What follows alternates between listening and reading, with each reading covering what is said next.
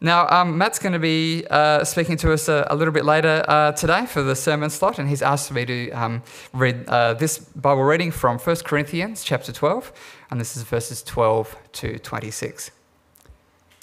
For just as the body is one and has many members, and all the members of the body, though many, are one body, so it is with Christ.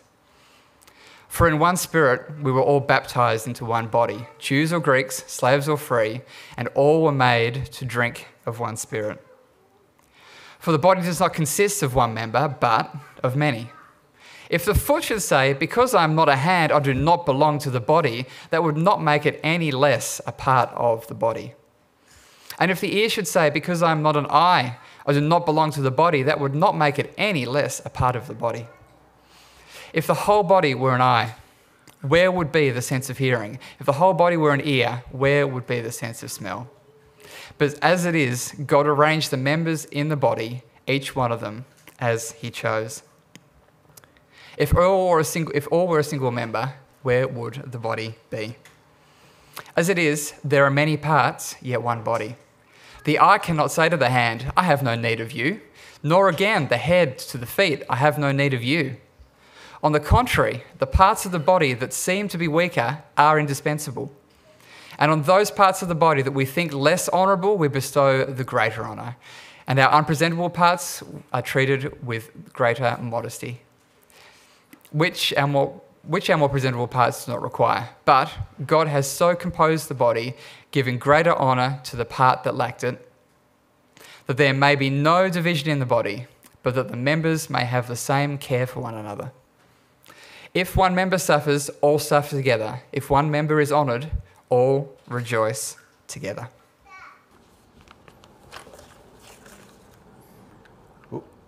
Morning, everyone. And again, welcome to the Sunday morning of MCC. I'm Matt, in case you don't know me. This morning, I'm going to be completing a 4-part series we've been undertaking, which has looked at relationships within the church body and how to strengthen them. Hence its title, Bodybuilding. I was going to, be talking about how as brethren we should become more exclusive, but I guess after this morning, that's not going to fly anymore.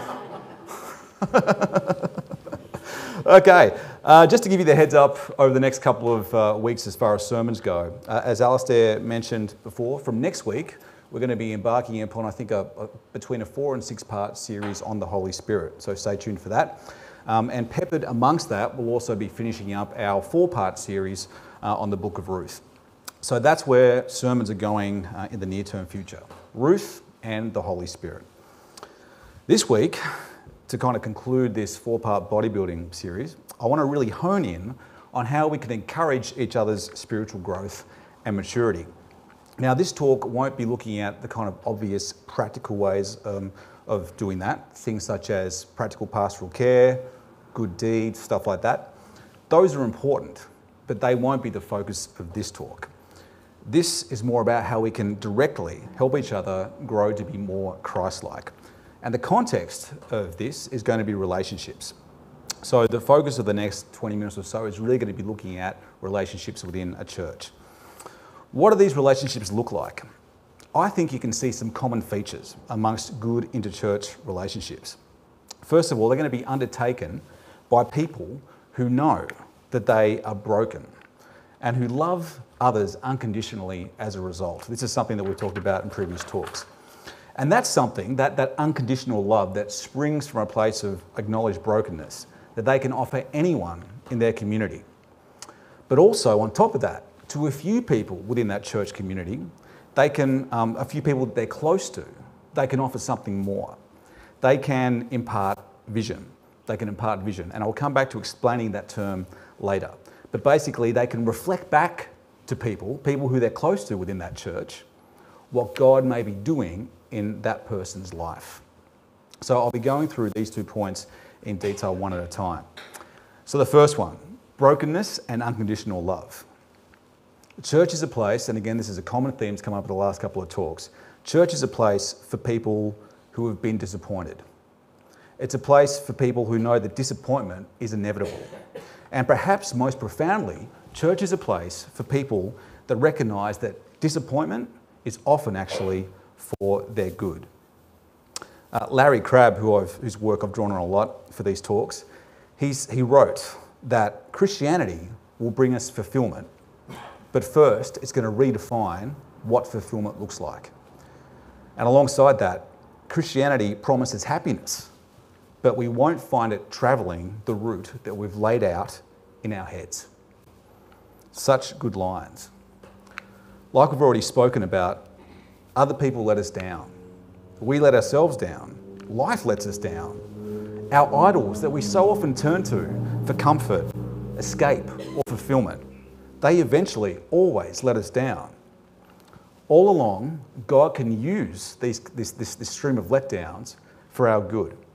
All along, he can lead us to more and more trust and finding satisfaction and fulfillment in him and him alone. But the process along the way can be, as many of us know, just excruciating. So church, I think, on one level, is almost a container. And I was trying to think, like, what's this like a suitable metaphor as far as containers go for church? And this is like the best one that I could kind of come up with. I was thinking, what's something that you pour pain and suffering into but springs up something beautiful? And it was either a compost bin or really good country music. And I figured I'd get less pushback on this one. So so church is a container of sorts because it helps us hold and make sense of this disappointment and the brokenness that can then ensue.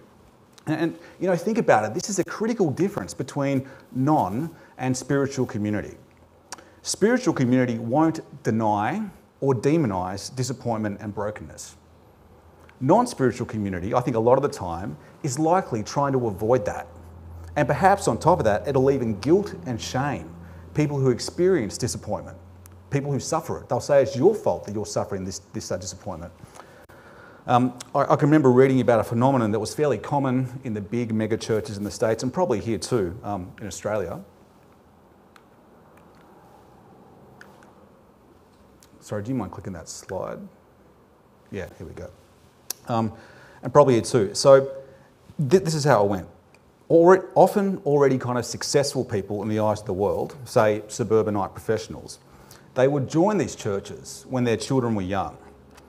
And they saw these churches as being conducive to helping them meet their already established life goals. They're already determined roadmaps to success. For example, if I go to this church, then my kids will be instilled with good family values. I'll make some great social connections that I'll be able to network with. They'll be able to help me in my kind of professional life. But once the kids have gotten older and then left, or perhaps that work promotion had been secured that meant being incredibly busy, too busy for Sundays, or they just experienced unforeseen failure in their life, then these people would leave the church en masse. They were gone.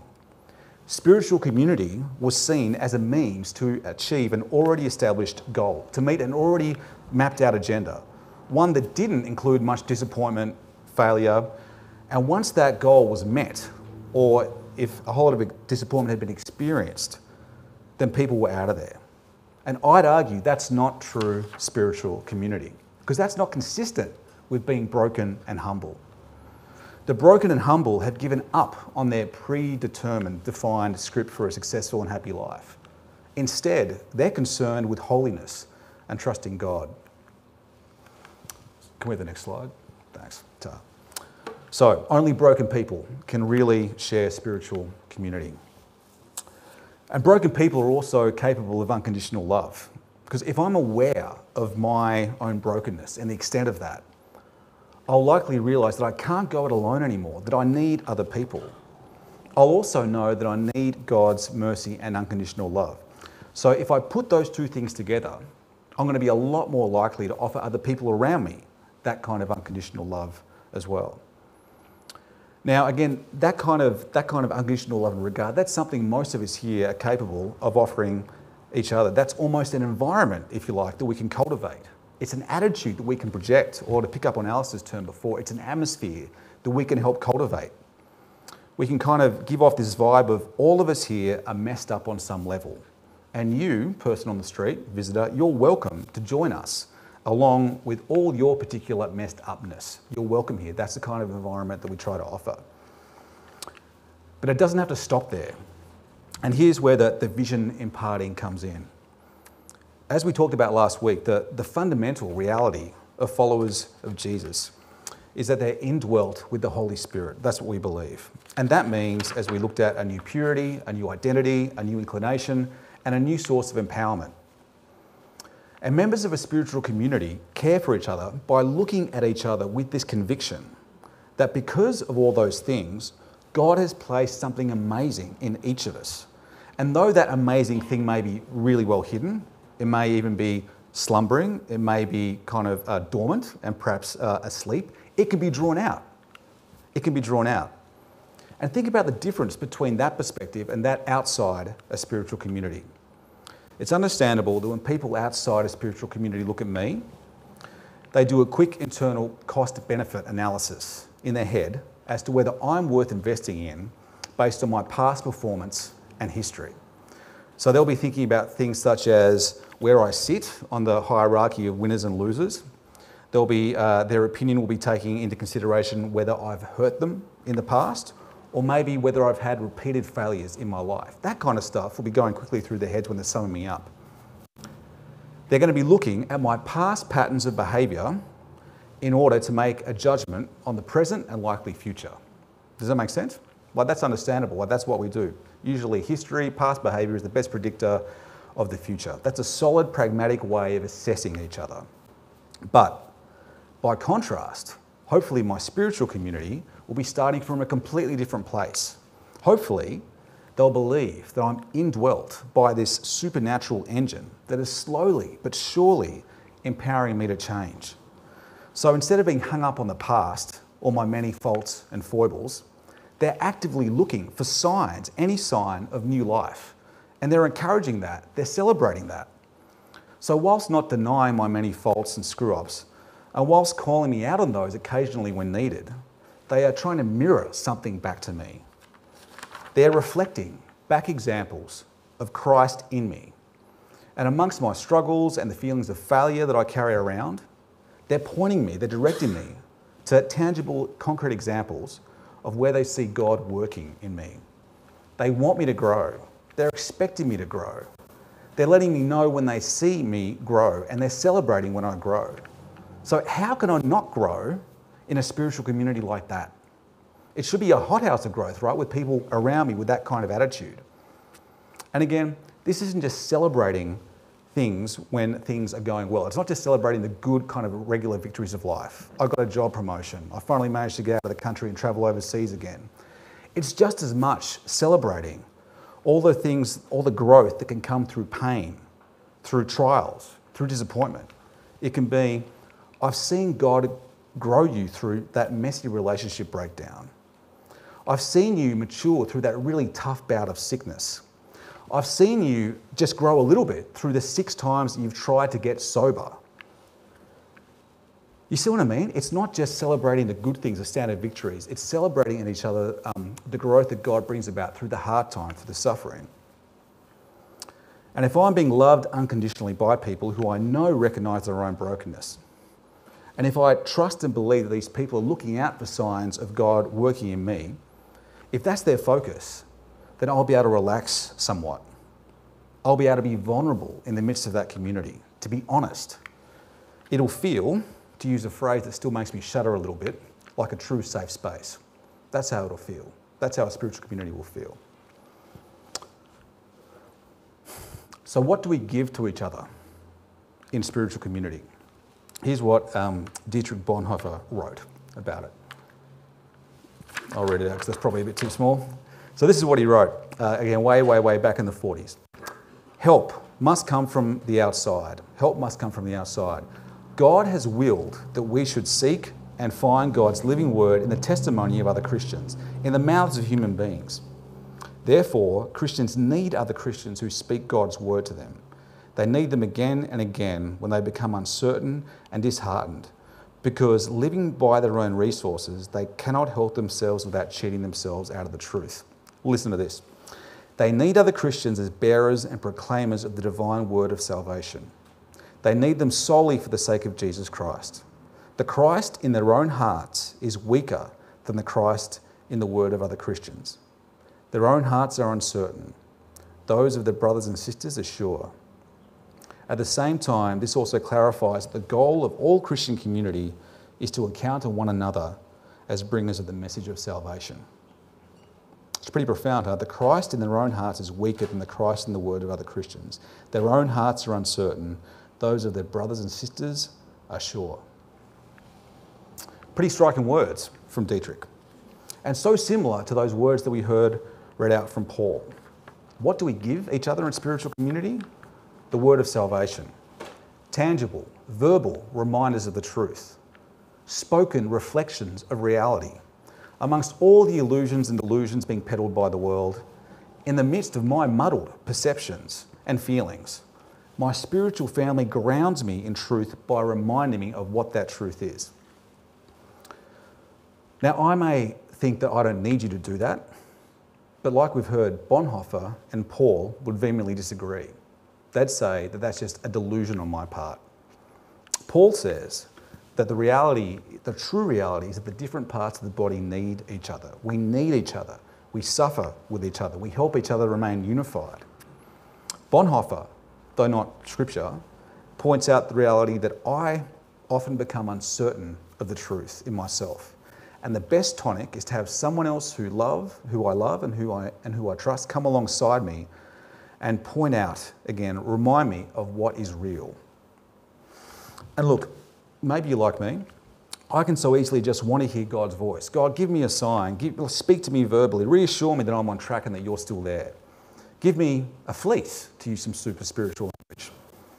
But both Paul and Bonhoeffer seem to be saying, listen, the way that God usually, not exclusively, but usually works when it comes to reassurance and encouragement and strengthening and even getting through division and conflict, the way that God usually works is via run-of-the-mill flesh and blood. The relatively unspectacular person who's probably sitting right next to you. But of course, despite us looking so underwhelming often to each other, we're actually not. Because we, the person sitting next to you, is spirit-filled too. So the issue isn't God not working in powerful spirit-filled ways. The issue is that we are so often blind to those spirit-filled ways being via the people we can so usually take for granted, the people who make up our spiritual community. So we give each other this encouragement. We remind each other of the realities of our brokenness, the danger of idols, and the love and the power of God. And again, here's a critical difference between spiritual and non-spiritual community. In spiritual community, the role that we play for each other is building up an awareness of God, an appreciation of Christ, and particularly the work of Christ in you, in each other. In non-spiritual community often, the likely role would be building up our self-esteem or our value outside of Christ.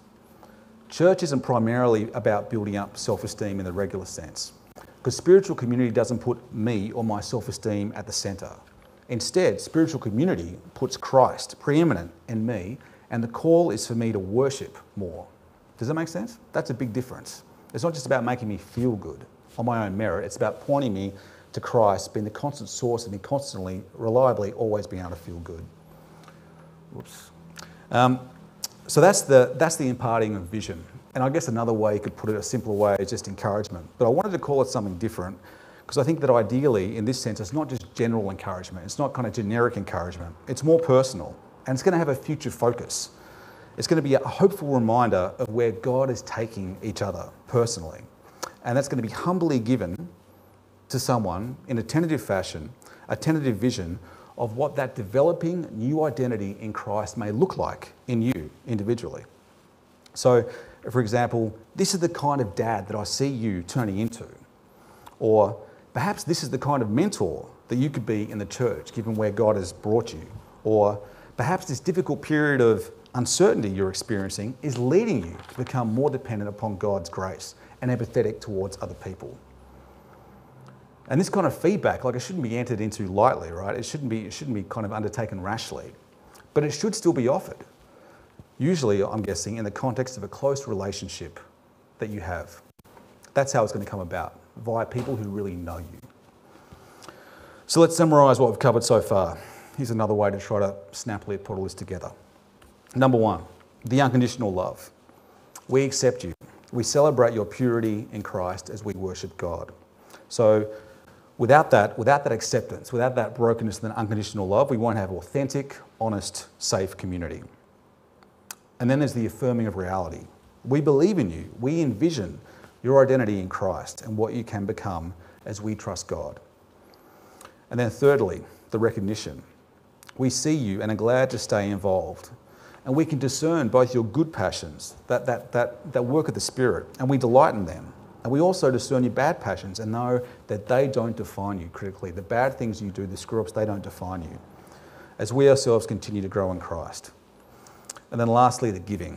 We give to you, so we apply no pressure to change you. As we talked about already, the power to change is already in you. And we give you what is most alive in us. Again, that imparting of vision of where we think God could be taking you and the encouragement that comes along with that. And that little summary to give credit where it's due is mostly Larry Crabb. Again, a great book, The Safest Place on Earth. So to conclude, so where do we start? Like, where do we move from this kind of ideal to this kind of ideal?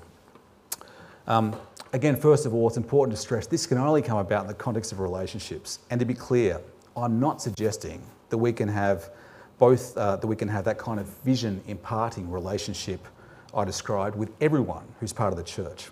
That would be impossible. And it'd be impossible due to the level of time, honesty, and intimacy that kind of relationship involves. Those kind of relationships where you can encourage someone so kind of, I suppose, pertinently, they can only be had with a few. The most important thing, I think, is that each of us have at least one relationship of that calibre with someone else who is part of our church, or at least that kind of relationship is being actively developed. Like, a good diagnostic question may be something like, is there someone in your life who knows what the biggest struggle that you're dealing with is now? And could you say that of someone else in the church? Do you know, is there one person within this community you're aware of their hardest, most pertinent struggle at the moment? That's not a bad diagnostic question to see, to try to gauge that kind of calibre of relationship. So those relationships will be few and far between, but we can all, again, generally offer that unconditional love born from brokenness to everyone here.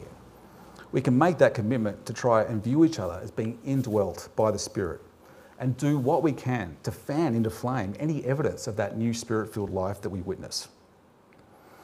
And a good place to start is going to be just through prayer, doing the work of prayer, and realising that it may feel like work to begin with.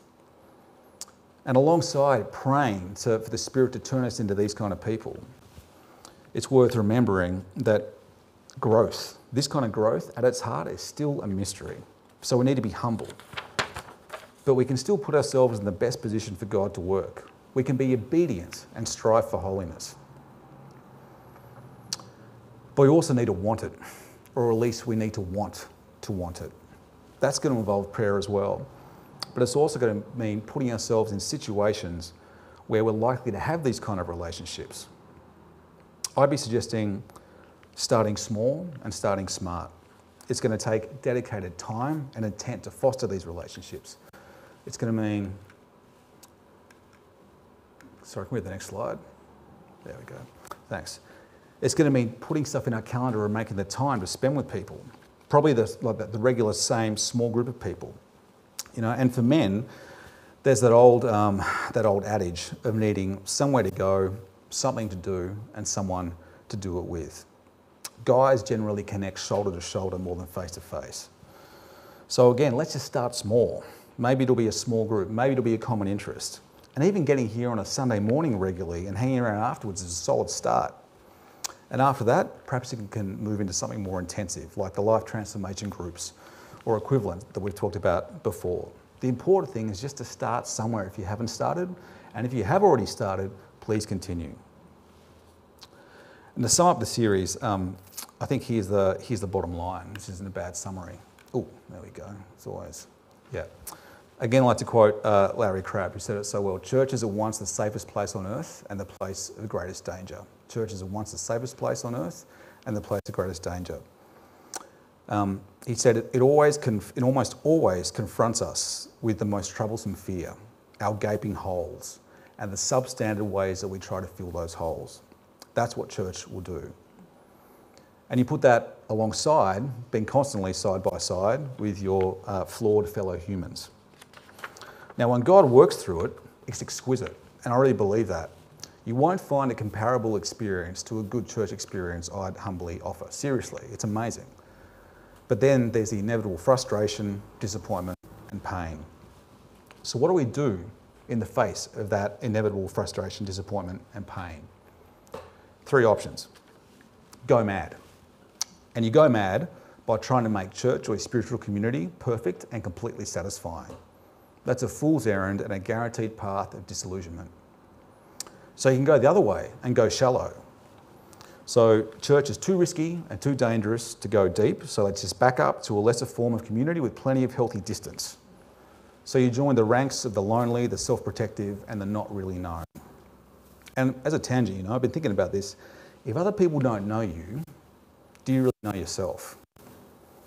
I'd argue that you're largely untested as a person. You're at risk of self-delusion because you're largely still stuck in your head. You haven't encountered the grounding reality of you butting up against other people. So I'd say that's a pretty unsatisfactory option as well, going shallow. So the third option is to go on. Stay involved with just a few people, and don't give up. And when that ache comes about that we're going to feel, that ache of living in amongst a not perfect community, then take that as evidence of a maturity. It's not a deficiency in us, it's actually evidence of maturity. Because instead of putting all our eggs in this basket of present community, we can use that as fuel, It's evidence of a desire for the perfect community that will come about one day in the fully realised kingdom of God. So use that as fuel, that dissatisfaction as fuel to stay the course. And I'd say this is a noble endeavour. It's with our eyes open, answering a call to invest in a few other people, to know them, including their faults and their foibles, but to view them, to give to them, and to love them in such a way that they can become the people that God has designed them to be. And so sure, it's risky, and there's no guarantee that it's going to go right. And if it goes wrong, it can go spectacularly wrong. But I still wonder if we often overplay the risks. There was this really interesting podcast, I'll send the link through sometime soon, speaking of, Catholics. This podcast between Jordan B. Peterson, this is very, very recent, so not a Christian, but a guy who's sympathetic to Christianity, knows a lot about it, and Bishop Barron, who's a bishop in America, and a really good kind of, evangelist. And Jordan Peterson, of all people, he said this to Bishop Barron. He said, the church is letting people down. The church is letting people down. So Bishop Barron goes, how? And Jordan B. Peterson said, the church is letting people down not by asking too much of people, but by not asking enough of them. So this outsider of the church says, the church has lowered the bar. It's taken the adventure out of faith. It's taken something that changed the world and it's domesticated it. In other words, people don't take the church seriously anymore, Jordan B. Peterson would say, because people within the church don't take it seriously anymore. And Bishop Barron agreed. He agreed. It's meant to be a risky, heroic adventure of serving each other, of living holy lives. And these guys, Barron and any regular Christian, would argue that that's what we've been designed for. And the risk is that we sell it short and we underplay it. I mean, look at Jesus. The calibre of love and self-sacrifice is demonstrated when he's on the cross. And again, this was a line that came from the podcast, it really struck me. He's on the cross and he says, Father, forgive them. And then the next time he appears to his disciples, he's seeing the people that betrayed him, that were involved complicitly in his murder. And he says, peace be with you. Peace be with you. The first thing that he says to them. And you can imagine what was going through their heads when they first encountered him, right? And so Barron says, that's the zenith of love. We kill God and he still comes back and says, peace be with you. That's the calibre of love and self-sacrifice. So we have the chance as a church, even in these small ways of these relationships with each other, of modelling our lives on Jesus in some small way by entering into the suffering that's going to be involved with getting to know other people and love other people and redeeming it, trying to do what we can to redeem the inevitable suffering of life. And that redemption will come about partly by sacrificing ourselves. But again, we're designed for this. And with God's grace and power, people, including ourselves, can rise to this, I think. And surely, again, looking at the life of Christ, the perfect human, it's worth it. It's worth the risk. So let me pray. Father, I thank you for each other. I thank you for community, as we've talked about and heard about so much this morning. I thank you for the opportunity that it offers us to love other people and to try to serve them and to sacrifice ourselves and to enter into the suffering that comes about with that in a way that's going to be redemptive. I pray that through the power of your Spirit and the support of each other, that we will continually become more and more the people who you want us to be, both as individuals, but also as a church body here, one that's characterised by unity, by selfless sacrifice, and by holiness and a life of worship.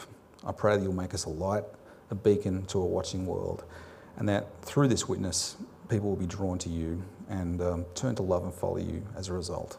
Amen.